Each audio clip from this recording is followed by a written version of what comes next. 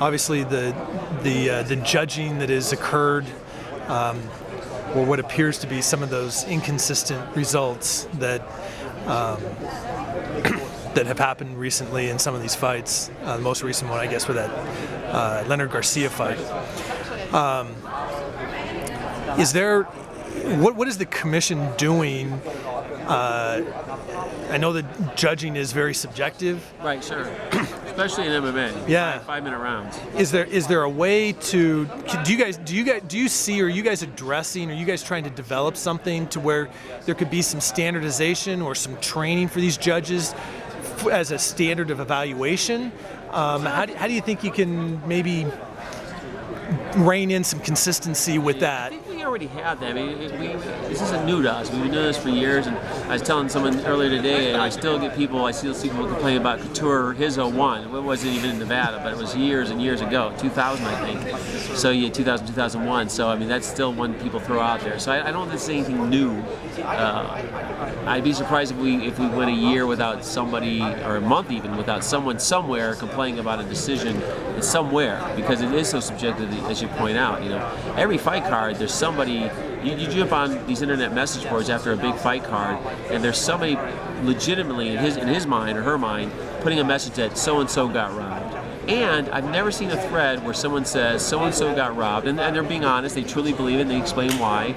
That somebody else doesn't come on and say, no, the guy did enough in the first 2 rounds. It just happened with the WC card the other day with Kamal, I think was his fight, where you know, he did enough to win the first 2 rounds, but someone's saying, no, the other guy won the second and third rounds, this was a robbery, and a lot of people say, no, he won the first 2 rounds, or, you know, the second round could have went either way, so you can't say, you know, and it happened with Machida and Shogun. I mean, excuse me, that too, but Machida and Rampage more recently, where depending how you had that first round, depending it. So is it hard to say? You know, even Dana had to come on and say it wasn't a robbery, guys. Even if you think Machida won the fight, it wasn't a robbery. And I don't know of any fight that I know of. Actually, this is the first fight this year in Nevada. That's the only fight in 2010 that there was really an uproar about. And I understand why there was an uproar on that fight. But there still was a lot of people who came out in the week after who said, the first and third round were really close. You could have, if you gave those both to Garcia, he won the fight. You know, Kevin Iole just did an article for Yahoo Sports on it. Jason Probst did that for Sure Dog. Adam Hill at the Review Journal here in Las Vegas. John Morgan at MMA Junkie. So a lot of these guys who follow the sport, who know the sport, they're saying, you know what? Actually, that's just the nature of the sport. If the first and third round you gave to Garcia, the second round definitely was not 10-8, so he would have won the fight. You know, I disagree with that, but that's my subjective view of it. So. It makes me feel good in some senses that 99 out of 100 times, and maybe 100 out of 100 times, when someone's complaining about a decision, there's many people on the other side saying, no, either the right guy, that was the right decision, or even if I disagree with it, it was close enough you couldn't win either. Right. And that makes me feel good about the matchmaking and the athletes, that they're able to adjust as well. So I don't think just because there's more people on message boards, there's more people who have their own blogs, and the nature of having a blog or going into the message board is the more negative you get, the more hits you get. And you see people complain about decisions. And an example I give, there was a guy who I have great respect for, a very good boxing journalist.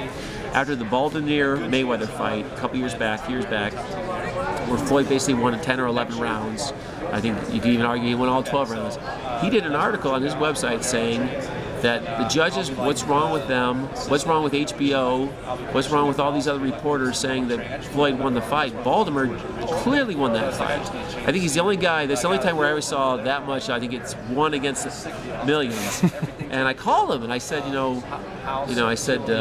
I thought it was a joke. I thought your article was a joke, but I realized it wasn't. He goes, absolutely not. Baltimore won the fight. Here's why he won the fight and all this. And I know I'm the only guy I've talked to that believes that, but I believe it. And here's why. And he has a website saying, on his website, he's saying these judges are horrible judges and they got it wrong. And so even when you get a fight where a guy won 12 rounds or 11 out of 12 rounds, and you gave him 11 out of 12 rounds, there might be somebody out there saying you're an idiot and you don't know what you're doing. So that's not an excuse, though, not to review your work. Sure. And that's what's important. And in this fight specifically, afterwards, I asked the two judges, why did you give it the way you did? They explained why they did.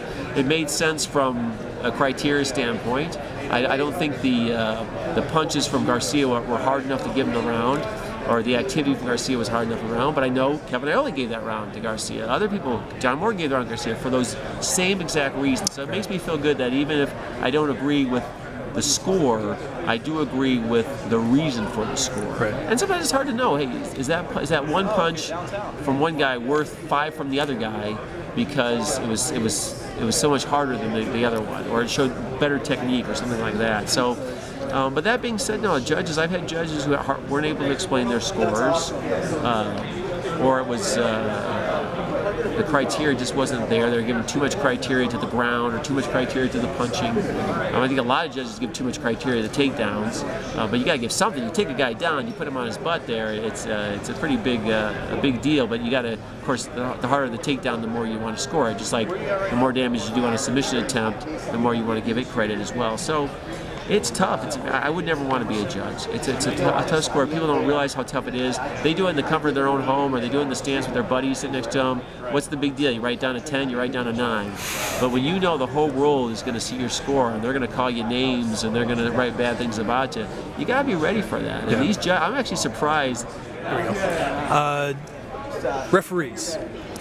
Big John is now licensed again in Nevada? No. Oh, he's still not? No, he didn't even apply this year. Okay.